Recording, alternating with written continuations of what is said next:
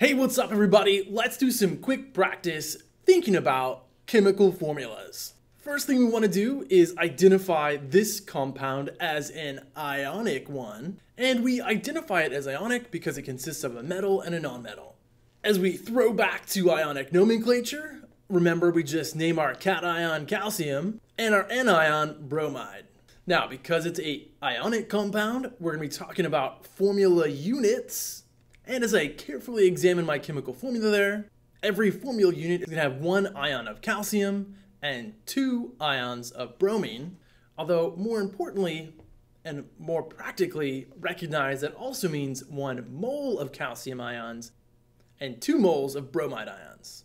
Now we have to come up with the formula mass and the molar mass. Luckily, they're solved the same way, we're just using different units. Let's take a quick jump to the periodic table.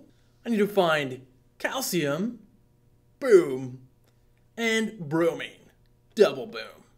I'm just going to use my calculator.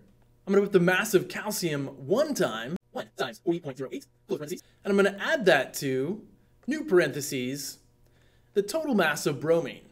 I need to multiply it by 2 because of my subscript in my chemical formula. So it's going to be 2 times 79.904. Close parentheses, answer. So our formula mass, 199.888 AMU. Molar mass, same value, determined the exact same way, units grams per mole.